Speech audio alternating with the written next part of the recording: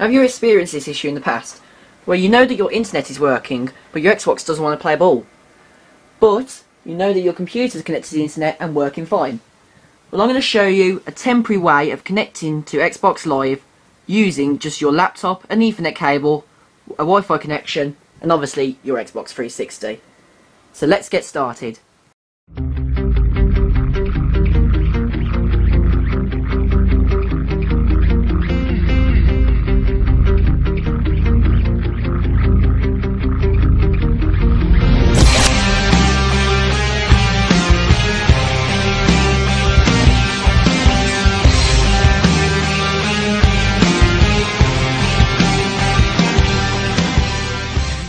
Hello guys, so welcome to another video here on TC, also known as Tutorial Challenge of course, and in this video, as I previously said before the intro, I'm going to show you a very neat, but it's a little bit buggy, but it's a really great way to make sure that you can get on Xbox Live if your Xbox doesn't want to play ball, as I previously said.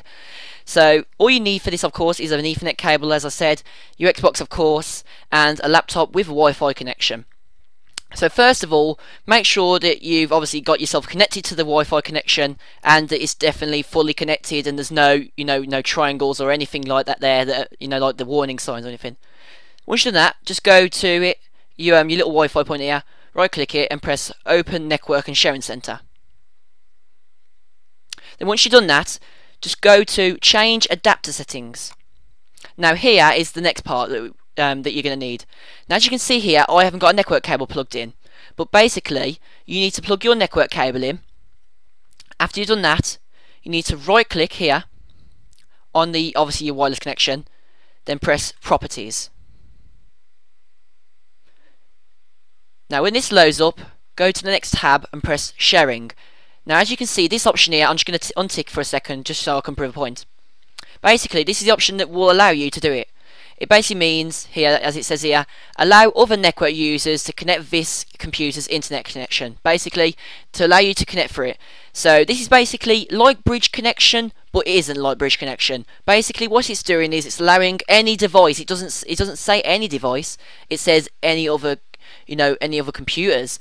But the Xbox is obviously intelligent. It's like a computer.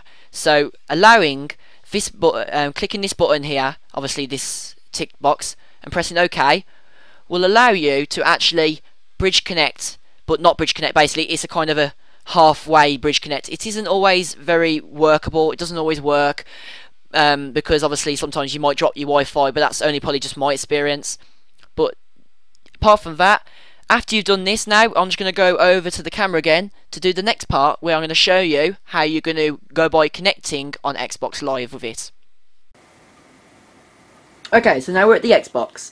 So first of all, of course, if you didn't already know, that you obviously need to make sure that the Ethernet cable on this end is already plugged in. You should have already done this in the previous step. I know I should have already done it. So I'm just going to hook it in now in my computer here. So just bear with me a second.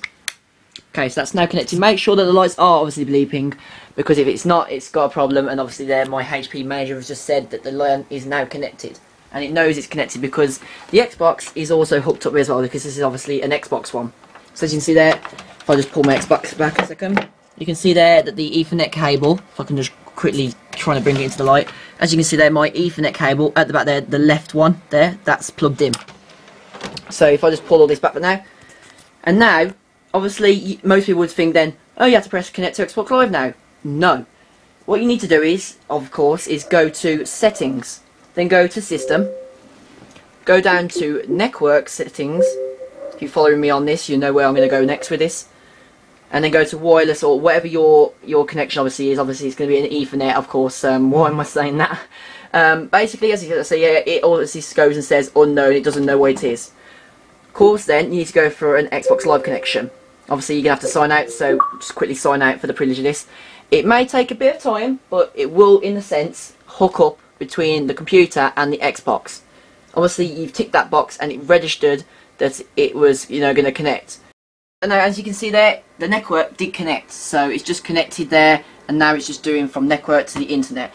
Now, obviously, this won't take too long, as you can see, it's just connected, and now Xbox Live, just going between the internet and Xbox Live. Now if you're wondering why I know how this works and everything, it's because right now all my plugs, obviously if you've been on my channel Digitus, I've said in my vlog, well my 50 subscribers video I did, I don't have my cables and everything hooked in. As you can see here, it just pulls right out. Obviously I'm not going to mess with it too much at the moment because I've had my room done. But then you get this message. You can connect to Xbox Live, but the current connection configuration may limit your online experience. Now you think, oh no, this is not good, this isn't good. Actually, it's okay. Just press the, don't press cancel or more info, just press your Xbox button. And then just go out. Keep going out, obviously don't rapidly press it like I'm doing. And then go all the way over and obviously, you know, connect to Xbox Live. So I'm just going to sign in. Digitus, of course, that's my Xbox Live name. And now, it may take a little bit of time, depending on your connection. Right now, I see on my computer I've got 3 bars to Wi-Fi at the moment downstairs. There you go. You're hooked up to Xbox Live. As you can see there, I've got my my new Gears of War Judgment theme, which is pretty sweet. So there you go, guys.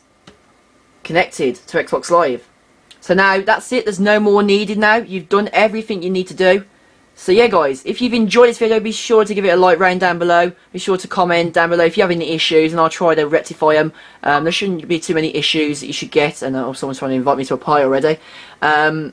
But sometimes this doesn't work for some people. I know bridge connection don't actually work for me.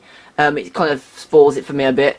But this feature I came across, I didn't actually find this on any videos. I just found out this out purely myself. So you never know, I might be the first. But guys, that is it. That is how you manage to get on Xbox Live temporary if you have any issues and you can't get your thing to work. But you go through the computer, just like that. So guys, if you've enjoyed this video again, do all the favouriting, liking, and even subscribe if you've enjoyed.